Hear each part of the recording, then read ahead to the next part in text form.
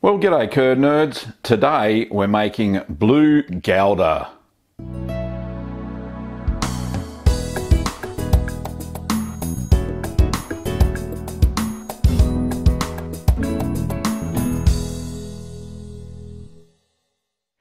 Now, I don't know if this is a thing or not, but I've come up with an idea that Gouda, even though it tastes fantastic by itself, needed a little bit of an improvement. So what I've done is, during the process of making the Gouda, I've added some Penicillium Roqueforti. And what I haven't done is I haven't pierced any holes in it, and I've just waxed it. So to see how this interesting cheese is made, just have a look at the video. For today's blue cheese, I'm using Inglenook Dairy's unhomogenized milk. Now, the ingredients for this recipe are 10 litres or 10 quarts of whole cow's milk, a quarter of a teaspoon of Mesophilic starter culture, 1/8 of a teaspoon of Penicillium Roqueforti mould, 2.5 millilitres or half a teaspoon of calcium chloride diluted in 60 millilitres of non-chlorinated water, 2.5 millilitres or half a teaspoon of liquid rennet. I'm using single strength, which is about IMCU 200, diluted in 60 millilitres of cool non-chlorinated water. And I'm also going to be using a saturated brine solution, about 18%. So we're going to heat up our milk now to 30 degrees Celsius or 86 degrees Fahrenheit. Once it's reached that temperature, you can safely turn off the heat. Now we're going to be adding our Mesophilic starter culture and our blue mould powder, which is Penicillium Roqueforti. Now I'm just using 2 sachets of the Mad Millie Mesophilic starter culture. And there just happened to be something there on top, we got rid of that. And I'm using 1/8 of a teaspoon there of the Penicillium Roqueforti. I have 2 versions in my shop. I have a mild and a strong. This is the strong version. So removing the spoon gently, or trying to anyway, without having any culture on it. We're going to allow these cultures and moulds to rehydrate now for 5 minutes.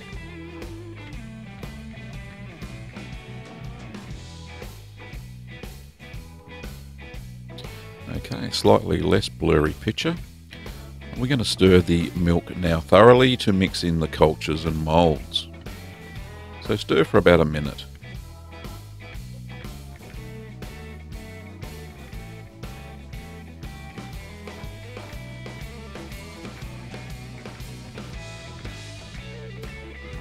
So just a quick check of the temperature. Now I've just noticed that's starting to rise a little bit too much for my liking. So I'm going to put the lid on now. I'm going to move it off the heat. I just use a simple double boiler method there. That little pot there contains some water and it heats up the top big pot. Now we're going to allow the milk to ripen now for 45 minutes.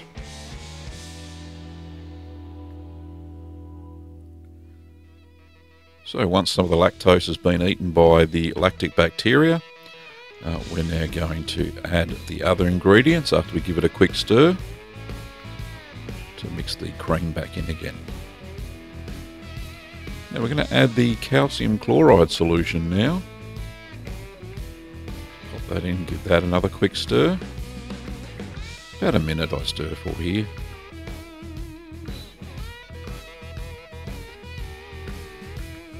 And now we're going to add the rennet to the milk. Now after you add the rennet, don't stir for any more than 1 minute.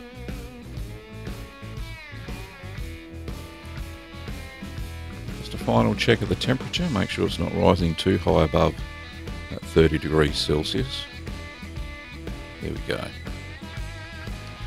So we're going to cover that and allow the milk to set for 45 minutes at 30 Celsius or 86 Fahrenheit. Now Now 45 minutes later, we're going to check for a clean break now. Now that was a little bit too sloppy for me. I'll just check it with a knife just to see what it looks like. Not as clean as I'd like it. It's a little bit too runny there. So if this happens to you, no problems at all. Just pop the lid back on and wait for another 10 to 15 minutes and then check it again. Now you may have to do multiple instances of this if there's something not quite right with your rennet. Okay, so for me it was 15 minutes I had to wait. So I'm checking it again with the knife, and we've got a much better clean break there. It's not sloppy and certainly feels dense to the touch. Just one more quick check. Yep, good. So we're going to cut the curds now into 1.25 centimetre or ½ inch cubes. So just a quick whiz around with the curd harp there to do the horizontal cuts. And then we're going to use the curd knife to do the vertical cuts. Now you don't always get them even, so just try your best and get the size as even as you possibly can. Now the curds do like to move around a little bit when we do this, so it's pretty hard to get it accurate.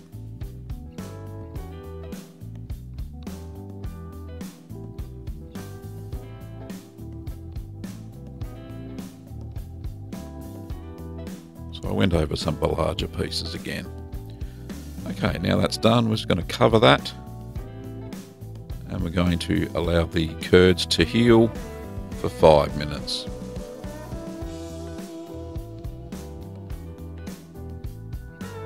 Okay, once the curds have healed, this prevents shattering of the curds as we start stirring. That's the reason we wait that 5 minutes. Now if you see any large cubes pop up, then simply cut them with the edge of your knife. That's not a knife, that's a spoon. Cut them with the edge of your spoon. Yeah, and make sure you've got some consistent sizes there. You don't want them differing too much from the original size of 1.25 centimetres or ½ inch. Okay, so gently stir that at the start of the stirring process. Just checking the temperature again, that's good. Now we're going to gently stir the curds for 5 minutes.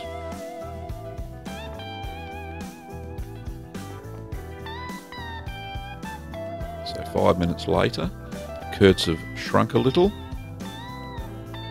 and we're going to allow them to settle, I believe, if memory serves me right. Here we go. So allowing them to settle for 5 minutes.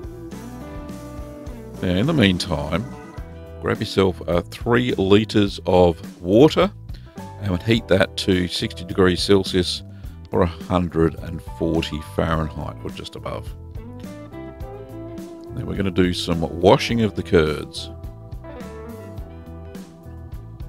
So we've got 3 pots set up there, one empty one with water and one with the cheese. So just remove 2 cups of whey.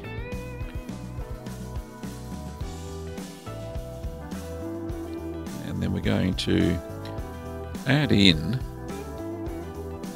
enough hot water from that other pot so that the temperature goes up to 33 degrees Celsius or 92 Fahrenheit. Now you may have to put a few cups in, so that's 4 so far. And we're not quite there.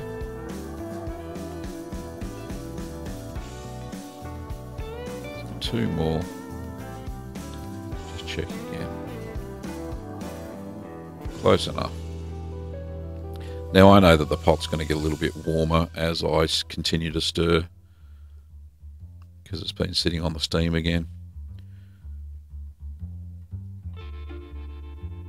So just make sure that water's all mixed through.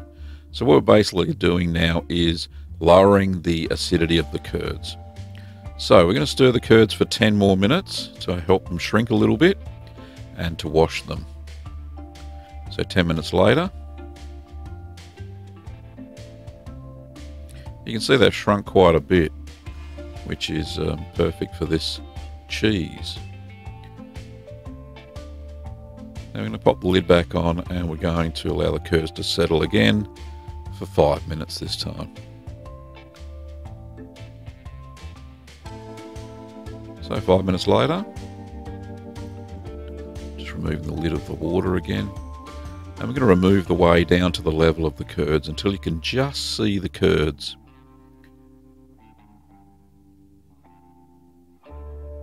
So this is the second washing of the curds. Now you can use this cup method I'm using here, or you can get a sieve and dip off the whey using your cup in the sieve. You may have seen that in some of the other videos that I've produced using washed curd recipes.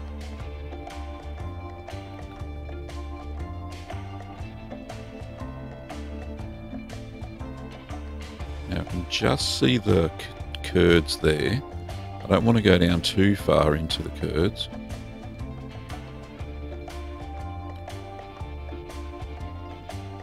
That's about it without disturbing the layer of curds. So now I'm going to add in enough of the 60 degrees Celsius water to bring the curds up to 36 degrees Celsius or 98 Fahrenheit. Now you will find that when you do add in some of the water, they may mat together again, the curds that is. So give them a good stir so it breaks them up.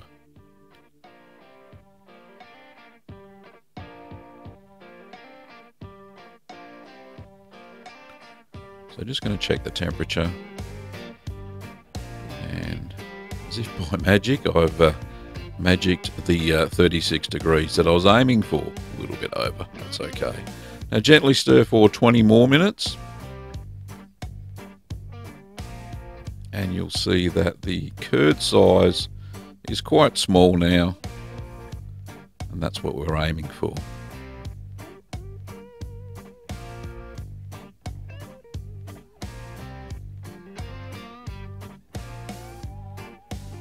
So we're going to pop the lid back onto the pot.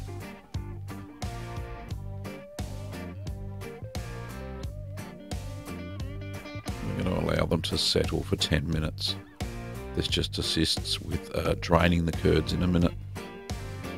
So over to the sink area, we're going to drain the curds through a colander. Now they are very tight knit. You can see how the curds have all matted together there. So I opted not to use a cheesecloth because I knew the curds weren't going to go through the holes in the colander basically. So we're going to now allow them to drain for 5 minutes. Just so as much of that whey can get released. So now we're just going to break off thumbnail size pieces and fill the mould with curds. The reason I did this was because lately when I've just been taking the curd mass and putting it into the basket there, I've been getting lopsided pressings of my cheese, so they don't look level, the top and the bottom. So I thought I'll break up the curd, similar to what I used to do a long time ago, into thumbnail size pieces, and we'll see what happens.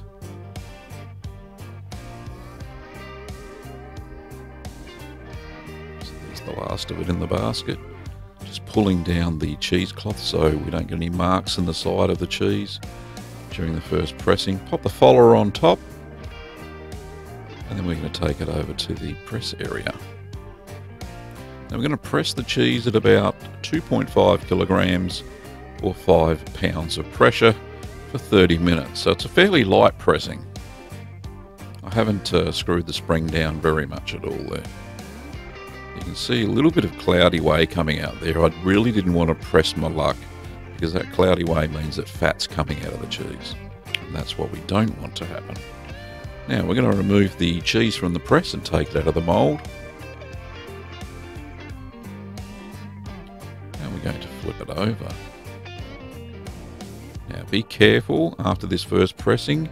It might not have formed properly, but in my case it did, so that was okay. Now we're going to increase the pressure to 5 kilograms or 11 pounds for 3 hours.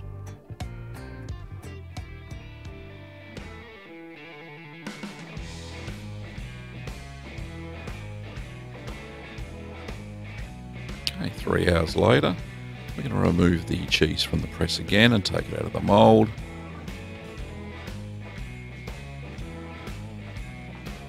And that's formed up fairly well. It's got some cheesecloth markings on the side. Now for this third pressing, same pressure, 5 kilograms, 11 pounds for another 3 hours.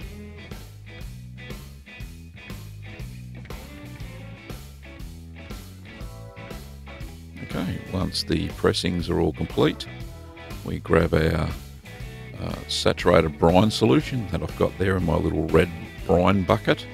Now, you don't have to use a brine bucket like that. Any plastic container that is deep enough will work. I've just got that there. I've seemed to have found it around the house and it works fine. So place it into a 18% saturated brine solution for 10 hours and turn it over or flip over the cheese at the 5 hour mark so it's evenly salted. So after the 10 hours has occurred, we're going to place it on a mat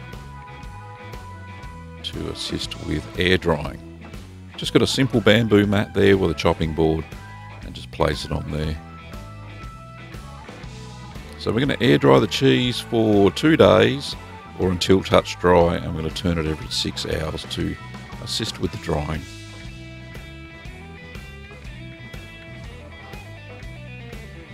So it feels touch dry to me.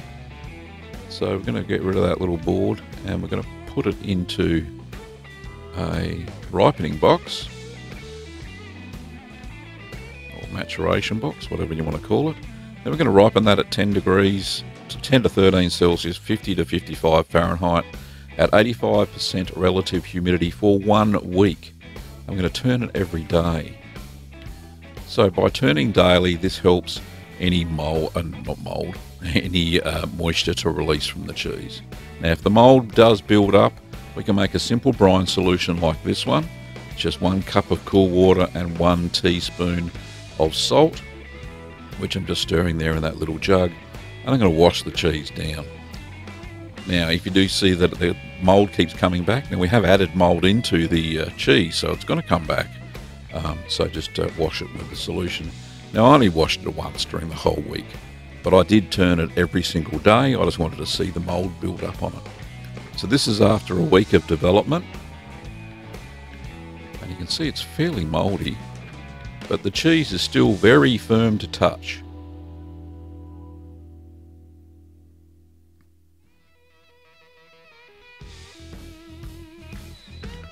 So just using my brine solution, don't breathe in those spores that are coming off it, of course. All those Penicillium Roqueforti spores through the air. Anyway, it's cleaning up very simply, very easy to do, as you can see there. Now that was only on the surface, it hadn't penetrated into the cheese itself, even though the mould growth was probably going from the outside in, inside out anyway, because I had added Penicillium Roqueforti to the cheese, as we saw at the start of the cheese.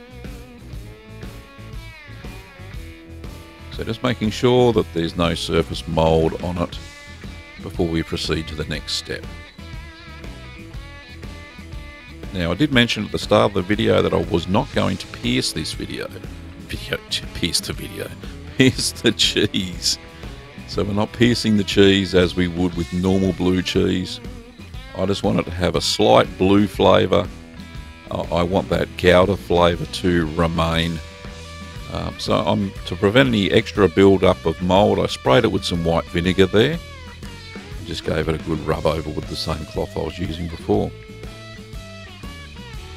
So I'm patting it dry now before we move on to waxing. Making sure it's back to its touch dryness, if that's such a word.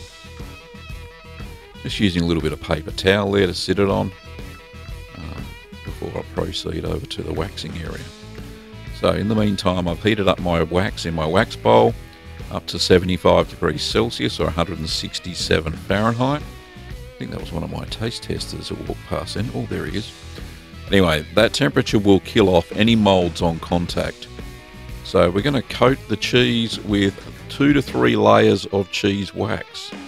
And you can see a fairly simple method I use there is just dunk it in to as deep as I can in the bowl. It's a fairly shallow bowl. And you can see I get about a quarter of the cheese, and I just rotate it 90 degrees every time I dunk it in. To do those holes, you can see I've just got a little spoon there, put a bit of wax on and run it over the top. Now I'm using grease-proof paper there, and that prevents the wax from sticking to any surface, which is quite a bonus. So I'm putting on the second coat now, as you can see.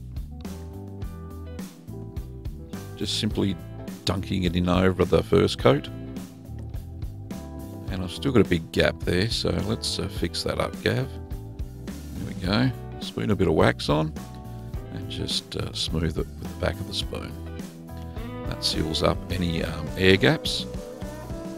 Now I inspected it again and I saw a little bit of a gap there, so just popped a little bit more wax on top.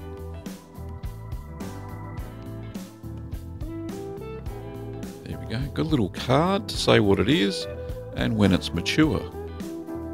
Just one last inspection to make sure there are no holes in the wax. A little bit of wax on top and pop my card on top. So we're going to mature it at 10 to 13 Celsius or 50 to 55 Fahrenheit at 75% relative humidity for at least 6 weeks, and turn your cheese weekly.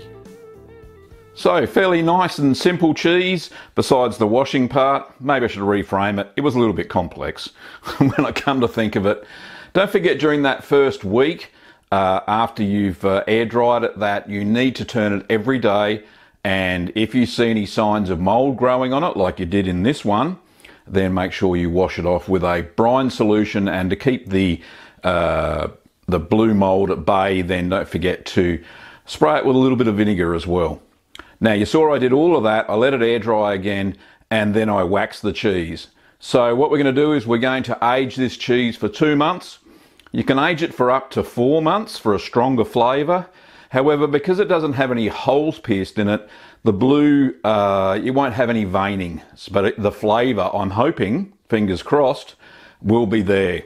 So we'll have a Gouda with a nice blue flavour. Anyway, if you enjoyed this cheese, check out another video over here. Don't forget we have kits so you can make this with. You can use the blue cheese making kit over at our site, littlegreenworkshops.com.au. If you haven't already subscribed, please do, and give the video a thumbs up. Well, thanks for watching, Curd Nerds, and I'll see you next time.